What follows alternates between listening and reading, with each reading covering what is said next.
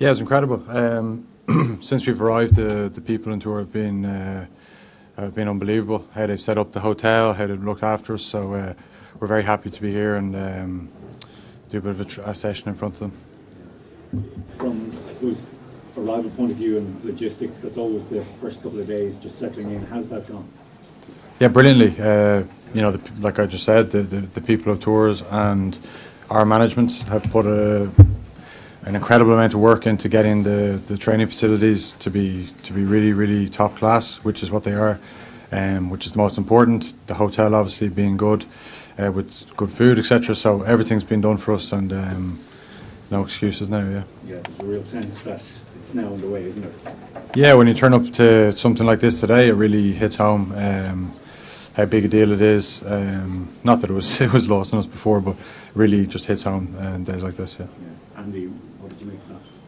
Oh, it's fantastic. So obviously like Johnny said, there's a lot of work that goes into it. So in 2 years in the planning, it starts off on a recce, and you've got to make a choice. And by far and away, we felt as a management that the people of the City of Tours wanted us to be here.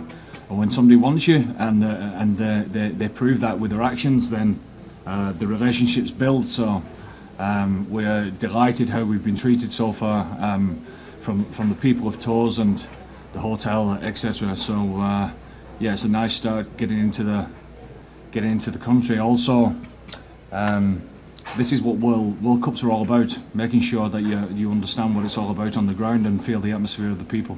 Yeah, as you say, the tickets for this event were snapped up really quickly. It just shows just how much of an appetite there is for obviously the World Cup and the Ireland camp, but it marks it out as something very different from Six Nations or the very series you played. This is just something else, isn't it? It is. It's 100% special, and like I said, it's the people of Tours that they've been over to Dublin. The relationship with the Irish is top class now, you know, and hopefully, you know, it'll be a continued place for Irish people to come and visit in the future as well.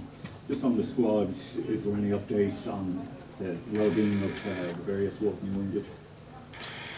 Some guys are still obviously at end stage of rehabilitation, etc. So we'll see how that progresses over the next coming days. But other than that, all fit and raring to go. We've a 33-man squad that has a pretty important, intense session just after this as well at our training ground. So we're looking forward to that. We had a hit out yesterday just to set today up and into a normal test week next week, hopefully. Of course, specifically on Dan, how's his progress? He's flying it, yeah. He's ahead of schedule of where he should be. So all things are pointing in a positive direction. But like I said, end stage of rehab, etc. All things need to align. Of course, and as you say, you're into a full test week now and in Romania. How do you set that up in terms of team selection? You're not going to give us the team, it's not Thursday, but how do you go about kind of framing a team for that with an eye on Tonga and the remaining pool? You get a feel. I mean, when a squad's narrowed down to 33 anyway, you know, we've not the same type of numbers that we normally have. So whatever it's going to be, the balance of the squad and what the players need and what's going to happen in the coming games, it comes a little bit easier because we've got 33 good players. So whatever we put out against Romania is going to be a fine squad. Final question to Johnny. In the expectation, Johnny, you start having not played since March. You know, it must be great to be back in that position to get back out and play a competitive game.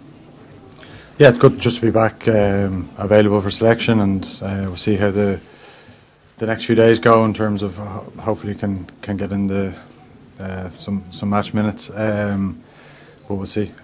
We know it's obviously a tough pool. You want to get some games in, but it's what's right for the team as well. So just looking forward to it now. Thanks, Murray. And just on Dan again, what is the schedule? What's the timeline between back to the first game you've seen? We're yet to see. We're yet to see Murray. So He's back running well ahead of schedule.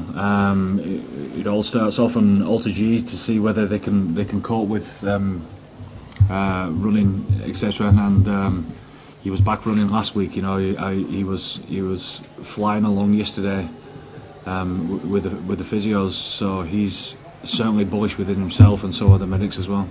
And then the other two guys, Jack, Dave, and Ronan.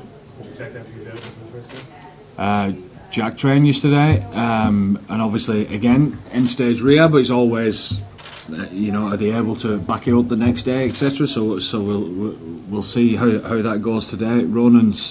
He was fit last week, so he's certainly fit to go. He did a full session yesterday, so he'll back that up again today. And Dave Kilcorn is again exactly the same as Ronan, fit and well. Mr. Sexton. What do you think about the atmosphere here? And did you feel a good atmosphere? Did you expect that atmosphere that way? No, I didn't expect the atmosphere to be like that. We heard there was a lot of people coming, but sometimes there can be a lot of people, not a lot of atmosphere. So fair play to the people of Tours to come out like that. It's incredible by them, and we really appreciate it.